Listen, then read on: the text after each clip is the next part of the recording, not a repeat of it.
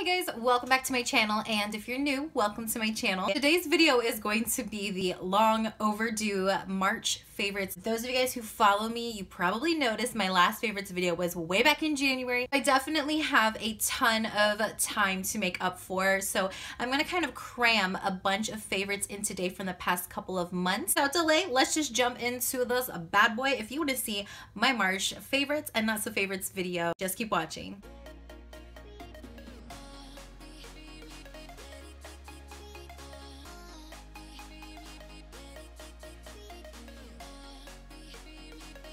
Okay, so I have about 11 products here in front of me. I'm just gonna go with this because I picked this up first. My first March favorite is the L'Oreal Infallible Pro Matte Liquid Foundation. Here is what it looks like. Probably the #1 reason why I love this foundation so much is the finish is just flawless. It's a natural matte finish, and this lasts for 24 hours. I put this on like early in the morning and at like midnight at night, and when I'm taking this off, it's still there and oils are not coming through whatsoever. And for a drugstore foundation, it was pleasantly surprised. I highly recommend this. My second March favorite is the Too Faced Chocolate Soleil bronzer, and this is the dark chocolate Soleil. So they have 3 of these, and this is the darkest one that they have. Here is what the compact looks like, and then here's a quick look of the bronzer itself. Not only are these bronzers incredibly pigmented, but they blend so beautifully and they stay put all day. My third favorite is the Color Sensational Loaded Bolds from Maybelline, and this is shade 770 Mauve. So here's what the little case looks like. Here is the lipstick itself, and here's a quick swatch. Incredibly pigmented, incredibly creamy, and moisturizing. I was definitely not expecting the Loaded Bolds to be amazing whatsoever. I have the regular Color Sensational line, and you know, they're just okay, but this, my friends, is amazing. My fourth favorite is a blending brush from Elizabeth Mott. Here is the brush itself. It's a little dirty. I did use it today, but I got this in my Ipsy last month, and ever since then, it's been a total game changer. I don't use any other brush in my crease. This is amazing for creating a very definitive, sharp cut crease, or you can even use this to buff out a beautiful transition. You can use this to apply your inner corner highlight, or really just buff out some smoky colors underneath of your lower lash line. Whatever you want, this guy will do it, but this is especially perfect for any colors that you're putting in your crease. My fifth favorite is another brush, and this is the fan brush from Royal and Langnickle, and it says here on the handle BMD-300, so that is what it looks like, and here's the actual brush tip itself. I really like this brush. I use this every single day for when I'm applying my highlight. It takes all the work out of applying, and it's very sturdy and it's ferrule, so I know it's really good quality. When the day comes that this gives up the ghost, I will definitely be repurchasing this. It is amazing. My sixth favorite is from Tarte. This is their Maneater mascara. Here is what the beautiful, gorgeous packaging comes in. Here is what the brush itself looks like. This mascara is so bomb. Out of all the high-end mascaras that I've tried in my lifetime, I would say this is my second favorite next to the mascara from Too Faced. I wouldn't say there's anything special about the formula itself, more so it's the brush. The brush on this bad boy really just applies that perfect coat of mascara to every single individual lash, and this really lengthens my eyelashes. Compared to any mascara that I've ever used before, this mascara really lengthens without making anything look too clumpy. Another favorite is the Milani Make It Last Prime Correct and Setting Spray. This is the 16-hour wear. This stuff is thebomb.com. If you've seen my past videos, I've been using this every single time. When I'm applying my foundation, I usually just dot that all over my face. Right before I go to buff it all out, I will do a few spritz of this, and it really just adheres the makeup to my skin and just gives it that beautiful, refreshing finish. And it really does make your foundation stay put all day. The best part is it is drugstore. I believe it's around $10. And this stuff is just as good as the high-end stuff. Trust me, you want to get out and pick this up. Another March favorite is the Wet n Wild Contouring Palette Contour. And this is shade Dolce de Leche. I've been raving about this nonstop. So those of you following me already know all my pros and cons for this product.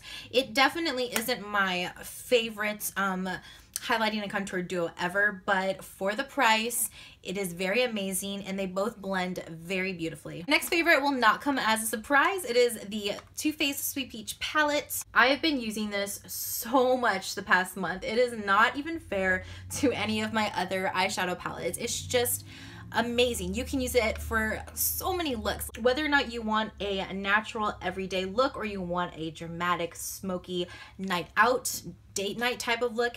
You know, this is going to be your go-to, and especially now that it's spring, it really has all those beautiful spring vibe colors. It's been my go-to and it never disappoints. I love working with this palette. On to my last March favorite. This is the Maybelline Master Camo Color Correcting Kit, and this is for shade medium. So here's what it looks like. It has 6 pans. You have 2 for color correcting, you have 2 regular conceal, and then you have 2 for highlighting. This stuff, guys, it is so amazing, and every time I use it, I'm like asking myself, how is this not a high-end color correcting palette? It's just so much better than any other drugstore color correcting conceal kit I've ever tried. Each and every pan is super creamy and super full coverage, and the best part is it blends so beautifully into the skin where you really don't have to like work at it. If you want to conceal a really big blemish, you can just go ahead and put a very minimal amount over that and it is concealed, and best of all, it stays there all day. I don't have to worry about, you know, touching up throughout the day to see if the blemish came back and peeked out. Again, this is such a great color correcting palette, especially for the price. This product, I would say, is an essential for every girl's makeup kit, whether or not you wear minimal makeup every day or you're going full glam all day. This definitely needs to make it in your collection. So those were all my March favorites. Now on to my March not so favorites. First up is the L'Oreal Infallible Total Cover Liquid Foundation. This also claims to be a 24-hour coverage, which I will say is true. I mean, I have tested that out. It does last all day. However, it is a pain to work with. And when I say a pain to work with, I mean this is the most difficult foundation that I've ever tried out of all the foundations that I've ever had to wear. First of all, it is like near to impossible to determine your correct shade without actually going in and swatching this on your skin. Also, this foundation sets very, very fast, and it is almost impossible to work with when you're using a beauty sponge. You have to actually use a brush so you can actually go through and blend it in very fast. Like, you can only really blend half of your face, and then you'll have to go to the next half of your face, because if you go all over, you know, this side is already dry before you even went and blended it out. So that was kind of a pain to work with. And also when I use this by itself, because I had been mixing this with the Pro Matte foundation, and then it didn't give me a problem at all. But when I did wear this a few times by itself, the coverage was very patchy. Yeah, I didn't like it. Another disappointing product for March was the Maybelline, I can never say that word. Ugh. The Maybelline Dream Cushion Liquid Foundation. So here is the compact that it comes in. It actually comes with a little sponge applicator at the top, which I never used because I didn't like it.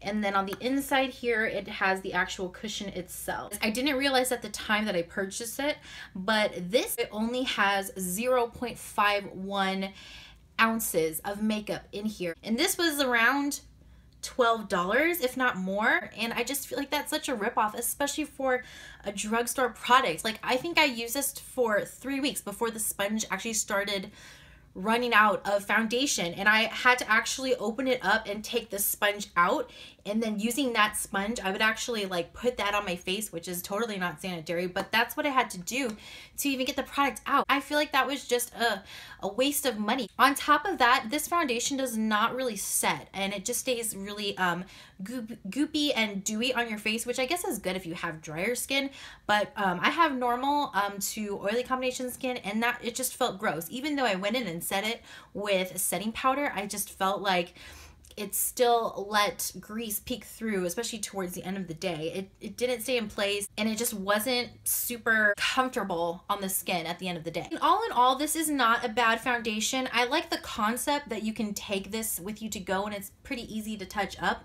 But as far as the formula itself, I wasn't a huge fan of it. And then the fact that it just has such little product for the price. That's just my opinion. Of course, different products work differently for everyone. Everyone has their own opinion, and that is just my personal opinion for this product. Okay, my last two not so faves for March are actually both liquid eyeliner pens. I have been on a mission this past year and this continuing year to find that perfect holy grail liquid eyeliner pen, you know, that just like my go-to. And right now my favorite is actually the one from Too Faced. It's the sketch marker.